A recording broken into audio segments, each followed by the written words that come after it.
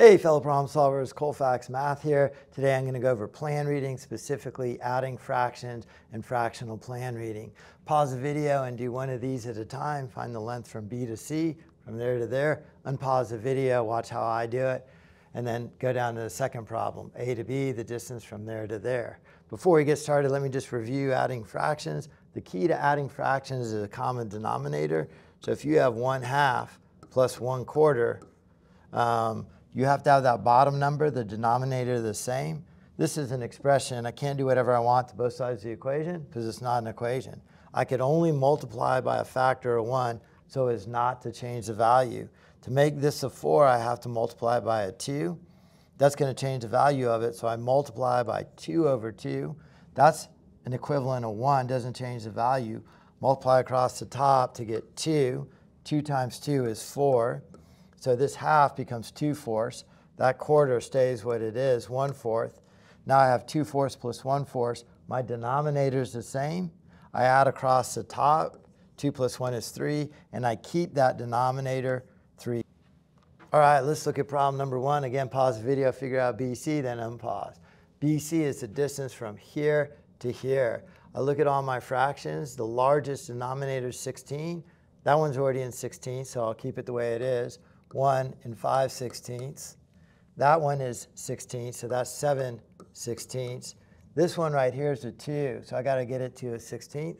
I'm going to take the fraction only and multiply it by 8 over 8 because I want that bottom number of 16ths. I'm multiplying by 1 doesn't affect the value. 1 times 8 is 8. 2 times 8 is 16. I didn't do anything to that 1. It stays out front, so I have that 1 in the front. So I have 1 and 5/16. So I'm going to add these three numbers together. They all have a common denominator. 5 and 7 is 12. 12 and 8 is 20. So that gives me 20/16. I have that 1 and that 1, which is 2. So I have 2 and 20/16. That doesn't really make sense when the numerator's larger than the denominator. So I got to turn that into a mixed number. 16 goes into 20 one time. So I take that 1 and I add it to that 2 to get 3. Once 16 goes into that 20 to give me 1, there's 4 left over. So I have 3 and that 4 left over 16. I could reduce that fraction because 4 goes into 4 one time. 4 goes into 16 4 times. So this is equivalent of 3 and 1/4. So the answer to BC, the length of BC is 3 and 1/4. I'll write it down up there, and I'll also write it over here. 3 and 1/4. All right, pause video and find AB, then I'll do it. Okay, AB is 5/8 and 19/32. I have a 1 in the front. Common denominator is going to be 32. I'm going to multiply that 5/8 by something to get to a 32. Well, 8 times 4 is 32. I can't multiply by 4. It'll change the value, so I have to multiply by 4 over 4. So that first fraction, 5/8, is the equivalent of 20 over 32. My second fraction is 1 and 19 over 32. Common denominator, I could add across the top. 20 and 19 is 39 over 32. I have that 1 out front. 32 goes into 39 one time, so that's going to give me a 2. 1 and 1 gives me that 2. Once 32 goes in there, there's 7 left over to give me 7/32. It can't be reduced. So the distance AB is 2 and 7/32. We'll write it there, and we'll write it there too. We might need them later on as well. Find the length of E. E is right here. So I got to figure out this length right here. Well, I have a radius of 5/16. So this is 5/16. This is 5/16, same circle. It's only labeled once, implying it's symmetrical. 5/16 plus 5/16, so I already have that common denominator in them. Then I need this little line. These extension lines go up here. So this right here is 7/16. So I have 5/16 plus 5/16 plus 7/16, common denominator. So I add across the top. 5 plus 5, 10, plus 7 is 17 over 16. Convert that into a mixed number. 16 into 17 one time with 1 left over. So that distance, E, is 1 and 1/16. All right, find distance AC. A to C is going to be this distance, 2 and 7/32, plus this distance, 3 1/4. Common denominator is going to be 32. So I have that 2 and 7/32.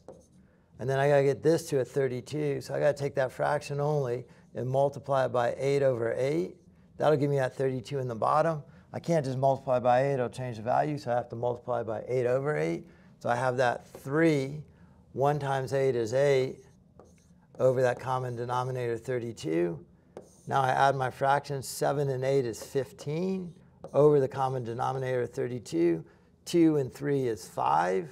So the distance from A to C is 5 and 15/32. Okay, now find the total length. I cleaned the board up a little bit here. That 5 and 15/32 was from A to C, my previous answer. So I got to find the distance to here. So I got to take that 5 and 15/32. I need to add that distance to it. Well, this is saying a radius 1 1/8. So that would be 1 1/8. If it went up, it would be 1 1/8. Or if it went right here, it would be 1 1/8. Right? So this is 1 1/8.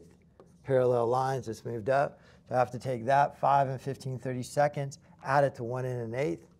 My fraction denominator is going to be 32. I'm going to multiply that by 4/4. So I have that black number there, 5 and 15/32, plus this orange number here, 1 and 4/32. Have that common denominator, add my numerators, 15 and 4 is 19, over that common denominator 32. 5 plus 1 is 6. So the overall total length is 6 and 19/32. Find the overall width, and then find the length of F. Okay, so the overall width is going to be from here to here. So I have all these fractions added together. I don't know if there's any way to combine some of them.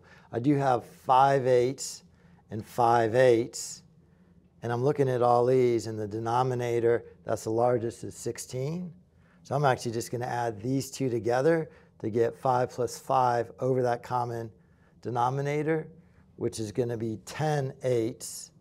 And then I got to double it to get to this 16. So I have 20/16, right? 5/8 plus 5/8 is 10/8. And then I need a common denominator of that 10/8. So I'm going to multiply the top and the bottom by 2/2 to get 20/16. Then here I have 7/16 plus 15/16. They have that common denominator. I'm going to add across the top to get 22/16.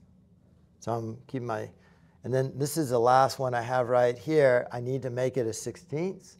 How do I get 2 to a 16th? I multiply by 8. Can't multiply by 8, so I got to multiply by 8/8. So I multiply by 8/8 to get 8/16, or the equivalent of 1/2. I have all my common denominators. I add across